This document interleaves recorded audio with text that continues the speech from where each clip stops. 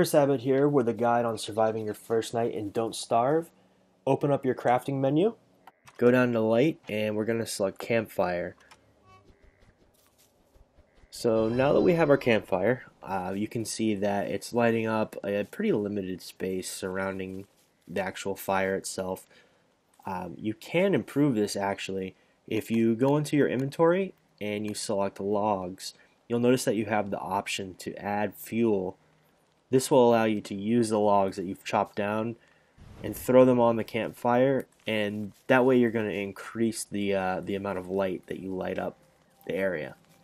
This is going to be very helpful because the campfire will die down over time, so you want to make sure that before you have a campfire going, you have enough logs so you can keep adding fuel to the fire.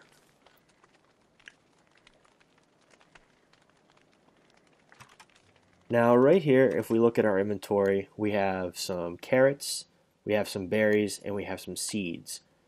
Now we can eat all these normally, but it is almost a better idea to do it at nighttime because you are near a campfire. The reason that you want to do this is because you actually have the option to cook some of the food that you get. So during your first moments with the game, if you've been diligent in collecting food, you can now go up to the campfire, have something like a carrot selected, and as you can see, you can cook it and then you get a roasted carrot.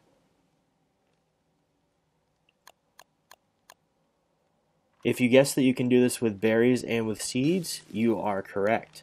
So we'll go ahead and cook those, and then it looks like we've got roasted carrots, roasted berries, and toasted seeds now in our inventory.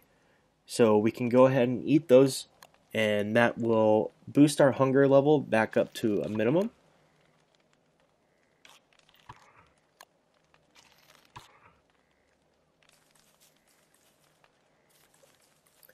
And we're lucky that there's not too much going on at nighttime right now.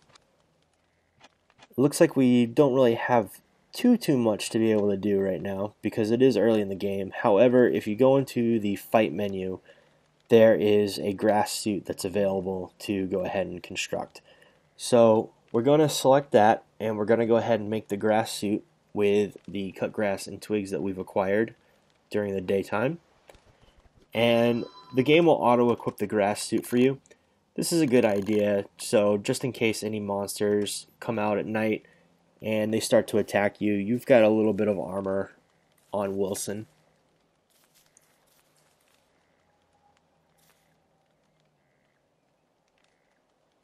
Now, if you go into the light menu, we also have the option to create a torch. This is pretty much exactly what it sounds like. When you create the torch, you can go ahead and equip it. Wilson can only carry one item at a time, so you have to put away any items that you already have, like an axe or anything. But once you equip the torch, you can go ahead and walk around, and there's going to be a small area lit around Wilson.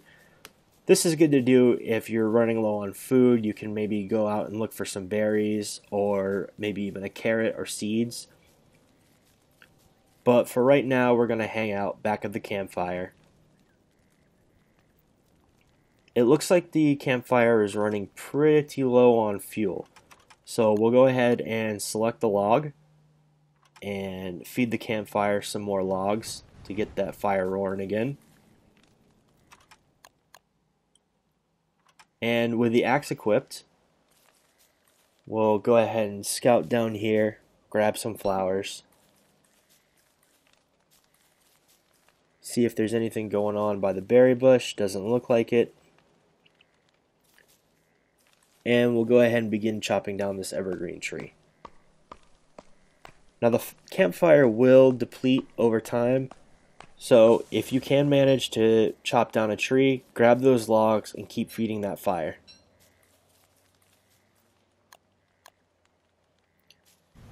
And we don't have too much longer to go.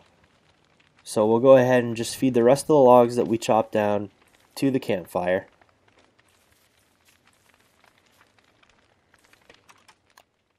And we'll go ahead and have our last midnight snack. Go ahead and cook these carrots.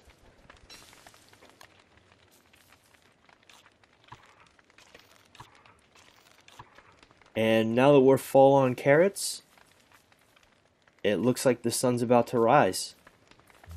And congratulations, we've now made it through our first night in Don't Starve.